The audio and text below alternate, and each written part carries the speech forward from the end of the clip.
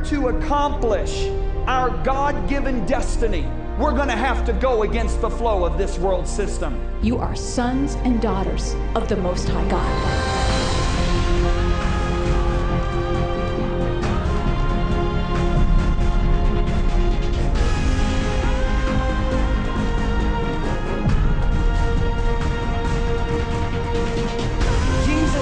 Let your light shine so that men may see your good works. We are to be the light in a dark world. It says we will not all sleep, but we all be changed. And that word change means to alter, transform, or revolutionize.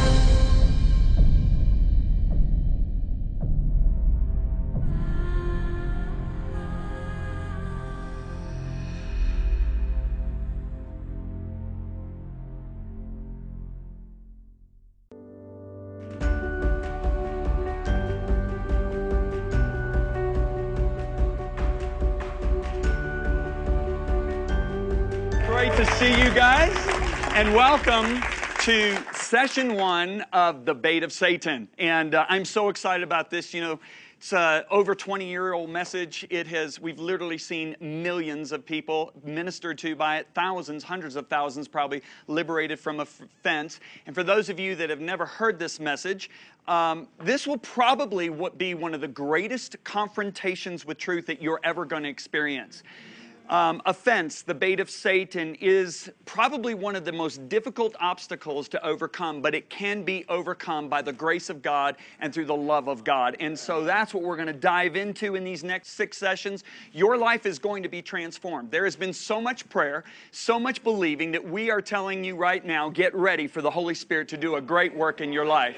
Now, the disciples of Jesus, I think this is the best way to really open it up. The disciples of Jesus saw probably the most amazing, well, not probably, they saw the most amazing miracles that any generation has ever seen. I mean, can you imagine them personally witnessing people being raised from the dead? Yeah. Totally blind eyes being opened, people not ever walking in their life and suddenly jumping up and walking. I mean, storms that are life-threatening that which would even scare professional fishermen. They watched him calm them in a moment. I mean, these are amazing miracles, but yet it wasn't these miracles that pushed them to the brink of doubt. It was actually what would happen at the latter part of Jesus' 3.5-year ministry, when he looked at his disciples and made this statement: if your brother sins against you 7 times in a day, did you see that? And 7 times in a day returns to you saying, I repent, you shall forgive him. Watch the disciples' response when he says that. And the apostles said to the Lord, increase our faith. It is amazing to me, it wasn't the miracles of people being raised from the dead. It was the simple fact that Jesus said, forgive your brother when he sins against you multiple times, that brought them to the brink of saying, God, you've got to increase our faith. So let's talk about our day today. Could today even be more important, these words of Jesus be more important today than even in the days of the apostles? Well, I'm going to tell you right now in advance, they are more applicable to today than even the days of the apostles. So I want to talk about today. Today is the time period when Jesus said it would be just before he returns. How many of you believe we're living in that day, right before the second coming of Christ? I mean, Jesus said we would recognize the season, but we wouldn't know the day or the hour, correct? Yeah. So Jesus told his disciples many, many things that would happen right before he returned. And I want to zero in Matthew chapter 24 around the 10th verse. Jesus says here, he says, and then many. Now, the Greek word there for many is the Greek word polis, all right? It means many, much of number, quantity, or amount. Some of the dictionaries that I examined say it means mostly or majority. So Jesus immediately, we know he's talking about at least 51% of the people. Now, I have traveled all over the world and I've preached on this. And can I tell you, I have never once seen in any conference or church less than 50% of the people respond to being offended at the end of a message. And many of them didn't realize they were offended until the Word of God exposed it. And then many will be offended. Everybody say offended. Offended. Will betray one another and will hate one another. Now, this is a progression. An offended person will eventually betray. And if a betrayal is not dealt with, it can ultimately lead to hatred. You say, John, where do you get that? Well, Proverbs chapter 18, verse 19 says, a brother offended is harder to win than a strong city. Now, in the days of Solomon, who wrote the book of Proverbs, what did strong cities have around them? Walls. What were walls built for? Protection. They would keep out those people that you believed were against you, and they would permit people in that you believed were for you. This is exactly what happens to a man or a woman when they become offended. They begin to build walls. Now, the New Testament doesn't call them walls. The New Testament calls them strongholds. 2 Corinthians chapter 10, verses 3, 4, and 5 says, though we walk in the flesh, we do not war according to the flesh. For the weapons of our warfare, now everybody please understand this. We are not in a playground. We are in a battleground. And it is good that we view life that way. For the weapons of our warfare are not carnal, but they're mighty in God for the pulling down of strongholds. Everybody say strongholds. Strongholds. What are those strongholds? He goes on to say, casting down arguments, and a better rendition would be imaginations or reasonings, and every high thing that exalts itself against the knowledge of God, and bringing every thought captive to the obedience of Christ. These strongholds, what they are they are set patterns of reasoning through which we process information. Now, we are told by the Word of God to love one another.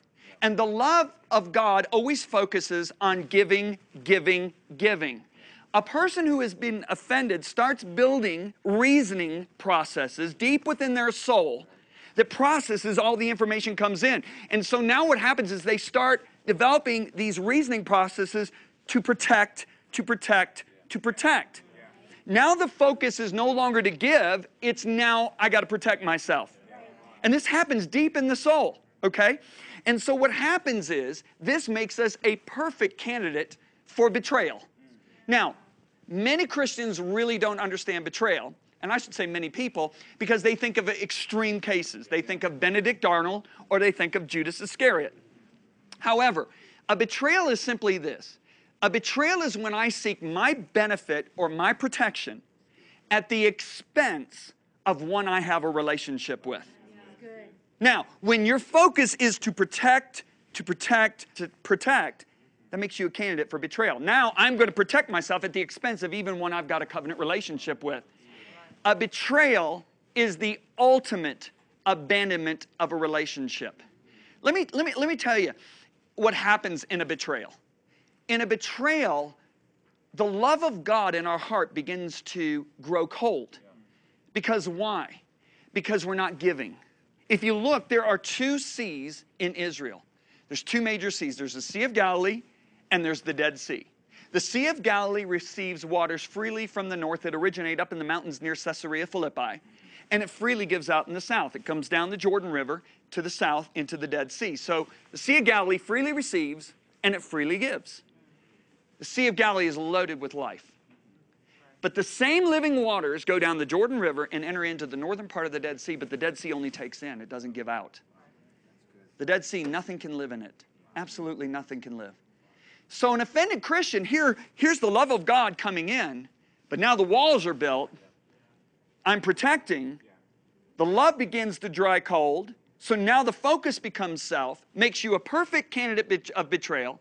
And a betrayal, as I said, is the ultimate abandonment of a relationship. And if it's not dealt with, a betrayal can even lead to hatred.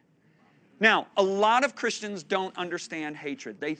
They attach extreme emotional anger or frustration with hatred. You can have hatred and not have any emotions attached to it. If you look at Absalom, he hated his brother Ammon. And the Bible says he neither spoke good nor evil to him. If you look at what John the Apostle writes, he says, whoever hates his brother, so he's writing to Christians, is a murderer. And you know that no murderer has eternal life abiding in him. Now, if you look at the word hate here, it is the Greek word miseo. And the literal definition of that is to love less. Now, I'm going to tell you what it really means. It's a vacuum, void of love. So in other words, when a person hates, doesn't necessarily mean they're really angry. Somebody can be angry and really still love and care about somebody. It means they have no love at all left in their heart for that person. A betrayal can lead to hatred, and as John says, you hate your brother, you're a murderer, and don't even think you've got eternal life abiding in you. And then Jesus goes on to say in the very next verse, then. What's he mean by then? After there's massive offense, betrayals from the offense, and even hatred resulting from the betrayals, then many false prophets will rise up and deceive many. Now, who are the many they're going to deceive? The many that are offended, which tells me something, that an offended heart is the breeding ground of deception. Now, what does Jesus call false prophets in Matthew chapter 7, verse 15? He calls them wolves in sheep's clothing. Now, notice he doesn't say they are wolves in shepherd's clothing, correct? All right? Everybody's always looking for the false prophet behind the pulpit. I got news for you. In 30 years of ministry and traveling all over the world, being in many, many churches, I have discovered there are more false prophets in the pews than there are in the pulpits. Good preaching, John. Amen. Now, they're wolves in sheep's clothing. Now, I personally love watching programs about animals, okay? Discovery Channel, it's the bomb, okay? My family actually got me for my birthday Planet Earth because I love animals, right? So I discovered something about these predators, okay? Like wolves and hyenas, and they travel in packs. And you know what the goal of the wolf pack is? To isolate the sheep from the herd. And you know what sheep they usually try to isolate? Is the wounded sheep, the offended sheep. Okay? Because if they can isolate the sheep from the herd, the sheep is meat for their table. Do you or someone you know speak a language other than English? Do you want more inspired teaching from John and Lisa Bevere? Go on to cloudlibrary.org, free video streaming and resource download website. Select your language. Select your resource from the extensive library. Ebooks, video messages, audiobooks and teaching, TV shows, Bibles, and more. Learn more. Go to cloudlibrary.org. The Sea of Galilee freely receives and it freely gives. The Sea of Galilee is loaded with life. But the same living waters go down the Jordan River and enter into the northern part of the Dead Sea, but the Dead Sea only takes in, it doesn't give out. The Dead Sea, nothing can live in it. Absolutely nothing can live. So an offended Christian, here's the love of God coming in, but now the walls are built. I'm protecting. The love begins to dry cold. So now the focus becomes self, makes you a perfect candidate of betrayal. And a betrayal, as I said, is the ultimate abandonment of a relationship. And if it's not dealt with, a betrayal can even lead to hatred. Now, a lot of Christians don't understand hatred. They attach extreme emotional anger or frustration with hatred. You can have hatred and not have any emotions attached to it. If you look at Absalom, he hated his brother Ammon. And the Bible says he neither spoke good nor evil to him. If you look at what John the Apostle writes, he says, whoever hates his brother, so he's writing to Christians, is a murderer. And you know that no murderer has eternal life abiding in him. Now, if you look at the word hate here, it is the Greek word miseo. And the literal definition of that is to love less. Now, I'm going to tell you what it really means. It's a vacuum, void of love. So in other words, when a person hates, doesn't necessarily mean they're really angry. Somebody can be angry and really still love and care about somebody. It means they have no love at all left in their heart for that person. A betrayal can lead to hatred, and as John says, you hate your brother, you're a murderer, and don't even think you've got eternal life abiding in you. And then Jesus goes on to say in the very next verse, then. What's he mean by then? After there's massive offense, betrayals from the offense, and even hatred resulting from the betrayals, then many false prophets will rise up and deceive many. Now, who are the many they're going to deceive? The many that are offended, which tells me something, that an offended heart is the breeding ground of deception. Now, what does Jesus call false prophets in Matthew chapter 7, verse 15? He calls them wolves in sheep's clothing. Now, notice he doesn't say they are wolves in shepherd's clothing. Correct? All right? Everybody's always looking for the false prophet behind the pulpit. I got news for you. In 30 years of ministry and traveling all over the world, being in many, many churches, I have discovered there are more false prophets in the pews than there are in the pulpits. Good preaching, John. Amen. Now, they're wolves in sheep's clothing. Now, I personally love watching programs about animals, okay? Discovery Channel, it's the bomb, okay? My family actually got me for my birthday Planet Earth because I love animals, right? So I discovered something about these predators, okay? Like wolves and hyenas, and they travel in packs. And you know what the goal of the wolf pack is? To isolate the sheep from the herd. And you know what sheep they usually try to isolate? Is the wounded sheep, the offended sheep, okay? Because if they can isolate the sheep from the herd, the sheep is meat for their table. Proverbs 18 verse 1 says this, a man who isolates himself seeks his own desire and rages against all wise judgment. Now, the scary thing is you can be a part of a big church, you can be a part of a big family, but the isolation occurs in the soul. The thought processes, the reasonings that have been set up, the set patterns of reasoning. That isolation occurs. When that does, you can still be a member of a big family, big church. Now you're what? You're the target of these wolves. Are you with me? Then Jesus goes on to say, and because lawlessness will abound. Now, what is the word lawlessness? The word lawlessness is the Greek word anomia, which simply means this, not being submitted to the authority of God. Just simply means not submitted to His word. All right? Lawlessness is going to abound. What's he talking about? The lawless thinking. You see, the thought processes that are contrary to the knowledge of God. You know, we set up these walls, these strongholds once we're hurt, and we think that they're going to protect us, but they actually torment us. And they act because why? They are contrary to the knowledge of God, as Paul said in 2 Corinthians chapter 10.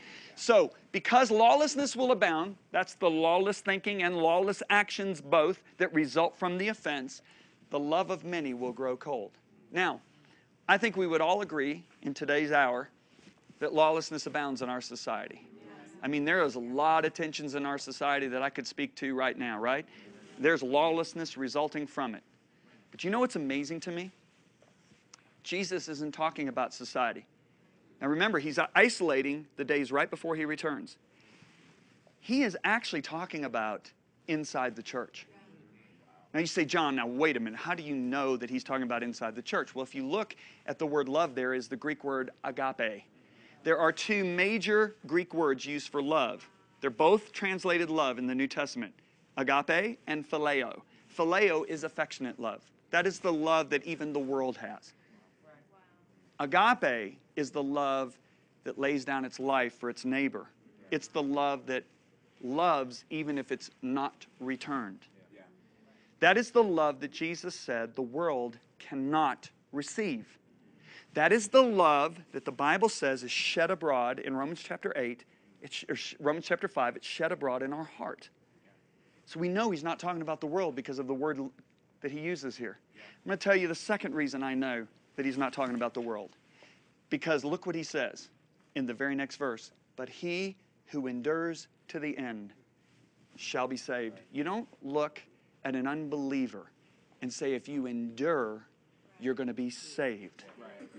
You look at somebody that has already started the race and say, if you endure, you're going to be saved. So Jesus is saying in the last days, there's going to be massive offense. Okay? And this massive offense is going to lead to betrayals. I mean, if you look at the bloodiest wars in our history, it happens with people that are close. So massive offense is going to occur, and I'm going to show you it's mostly with people that are close to each other. It's going to lead to betrayals, which even leads to hatred. Deception's going to result from it. because of the lawless thinking from the thoughts that are contrary to the knowledge of God, many, the love of many, that's the same Greek word police, is going to grow cold. Now, the way he uses this word is it's going to grow cold like the frog in the kettle, in reverse.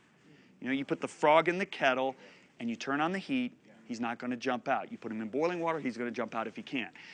This is the frog in the kettle scenario in reverse. It grows cold. And I'm going to tell you something. I walked through this and I didn't recognize the love of God in my heart growing cold.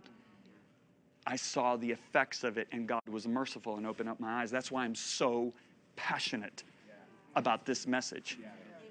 And so, the person that can hurt you the deepest, as I just said, is the person that's closest to you. David said it like this: "It is not an enemy who taunts me. I could bear that. It is not my foes who have so arrogantly insulted me. I could have hidden from them." We expect our enemy, the world, to hurt us. But David said this: "Instead, it is you, my equal, my companion, and close friend. What good fellowship we once enjoyed as we walked together in the house of God." The closer the relationship, the greater the potential offense. Why is that? Because our expectations are higher. See, if I look at an average Christian, they expect the world to mistreat them. They're prepared for the world to mistreat them. Why? Because the world doesn't have the love of God in them. So our expectations on the world, let's say this is ground zero, all right, this table. Their expectations is 0. Okay? But now our expectations on our Christian brothers and sisters are about here. And our expectation on our pastors are about here. And our expectation on our husband or wife is about there.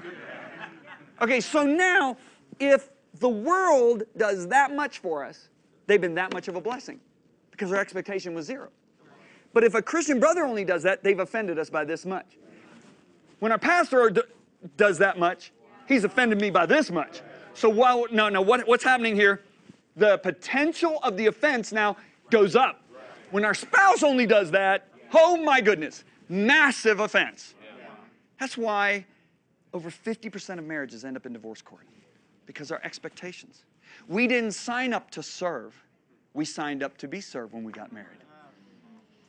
But yet Jesus said, if you want to be a leader like me, remember the Bible says husbands love your wives as Christ loves the church. Jesus got down and became the base servant and washed his disciples' feet. And he said, I've left you an example. You call me Lord and King. I'm your leader. But I am here among you as one who serves. He took that place of the lowest servant in the house, the one who washed the people's feet when they came off the street, where you had the horse manure, the horse pee, all that other stuff, because they didn't have cars back then. They didn't have Nike tennis shoes. Jesus said, I'm going to be the lowest servant in the house here, and I'm going to wash your feet. He was illustrating to us that he said, I'm chief servant. So when you think about a husband signs up to be the chief servant of the family if he's the head of the home. It doesn't change the dynamic of authority, but it radically changes the way it's administered. You see what I'm saying? All right, and so in Luke chapter 17, verse 1, Jesus says, it is impossible. Look at the word impossible. Now, if Jesus says impossible, do you think... Okay. It is impossible that no offenses should come. What's he saying? He's saying if you breathe air, you are going to have the opportunity to be offended. But what you do with the offense is going to determine your future. You're either going to become stronger or you're going to become bitter. Right? Now, the Greek word for offense there is the Greek word scandalon. Scandalon is actually an ancient Greek word that was originally used to describe the bait stick or trigger of a trap that hunters would use to catch small animals and birds in. The hunter would place the bait on the trigger, the scandalon, and the animal would take that bait and the trap would close and either capture or kill the animal. Thereby, an offense is the bait of Satan to pull you and I, the believer, into his captivity. That's heavy. I want to show you what the Complete Word Study Dictionary says about this word. Scandalon always denotes an enticement to conduct which could ruin the person in question. Remember the book of Hebrews says, looking carefully, right? Lest any root of bitterness springs up, causing defilement, ruining. Defile means ruining a person.